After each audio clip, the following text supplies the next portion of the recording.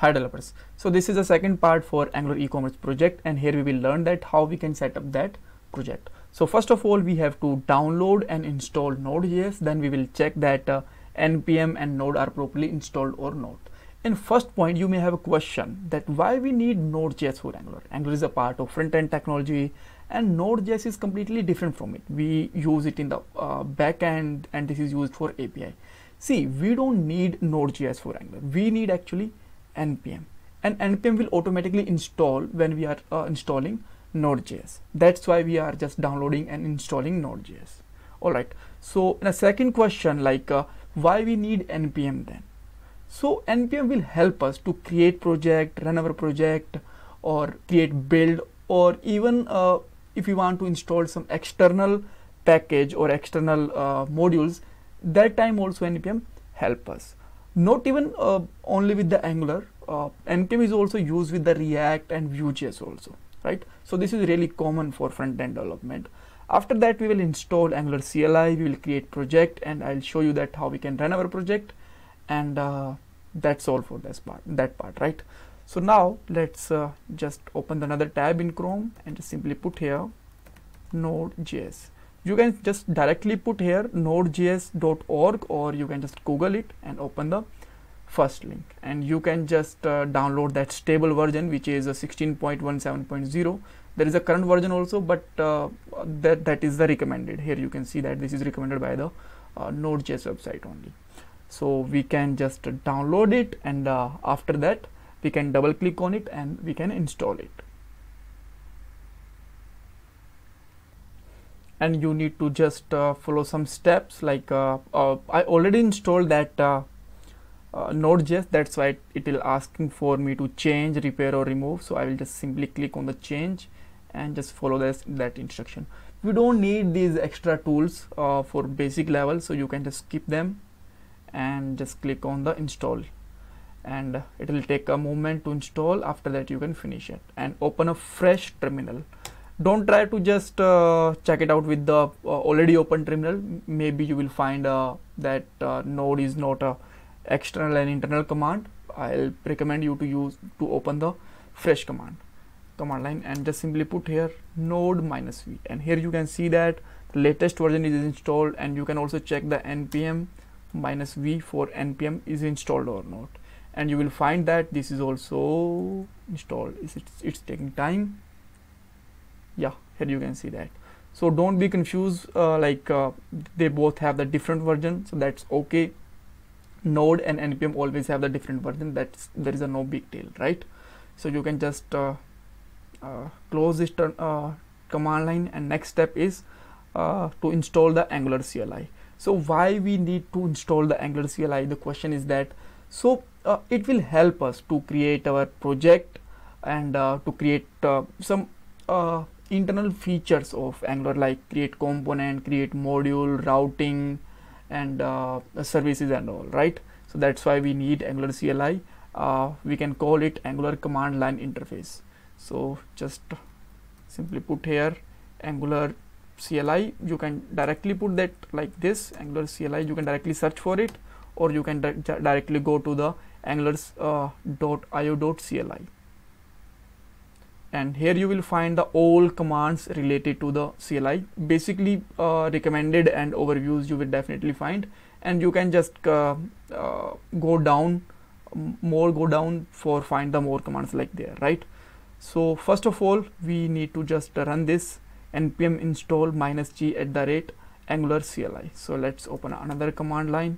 So you may ask that so where we have to run this command, on project location or anywhere? You can run this command anywhere. You can see that we are using here -g command. So I'll tell you what is the meaning of -g and all. So first of all, let me just install it, -g @angular and CLI, right? All right. So now what is the meaning of -g? That means we are installing Angular CLI globally in our operating system. You can install it in the C drive or D drive, anywhere you want, and you can use it in any folder, any directory of your computer, because -g means global, and as I already told you, this will install our that package globally. All right. So after that we will check that this is installed or not properly, and there is some command or there is some more commands like how we can create the project, ng new and your project name, and then you can just after creating your project you can just go to that project and run the ng serve command to just run your project, right?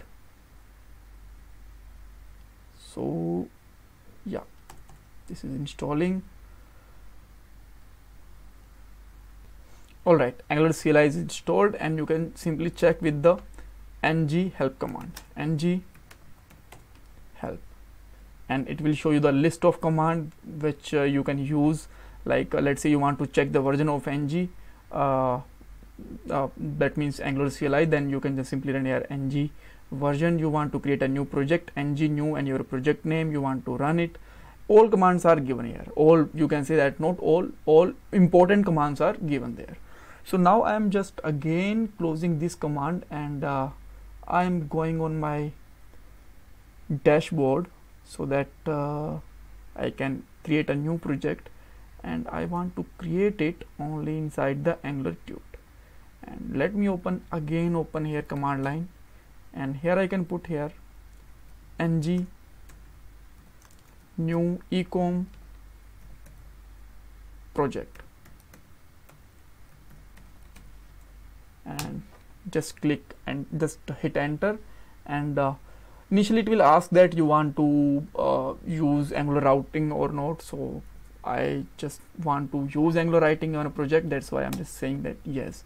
Now it will ask that you want to use SAS or less, so we will use only CSS because we are focusing on the logical part, not the designing part. And again it will take a moment, and within that time you can see that this folder is created, and I am just opening up one more command line and putting here code dot. This command will open our project inside the VS Code if VS Code is installed in your system. If VS Code is not installed, that time this command will not gonna work. Alright, so we can close this command line after just opening our project in VS Code. And here you can see that we have lots of files, and you will find more files inside the src folder. So if you want to just know about all these files, so I already told you the architecture and folder structure in Angular tutorial series. A link is given in the description box for that series. That is a complete Angular tutorial series. So I am not going to explain it again because this is the part of Angular project, not for the tutorial, right? So we will directly jump on the Angular project.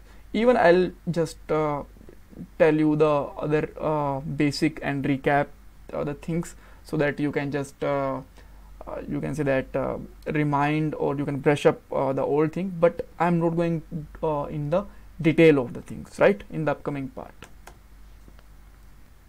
So our project is created now. So now let's go to our inside project. So let me put here cd e-commerce project, and now you can run here ng serve command.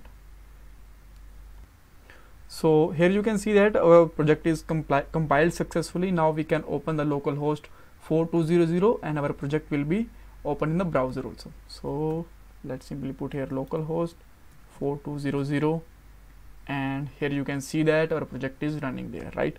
So that's all for this part. If you like this video, please you can just like this video and subscribe my channel, and you can provide some valuable feedback in comment box. Thank you guys, thank you for watching this video, and please keep supporting me.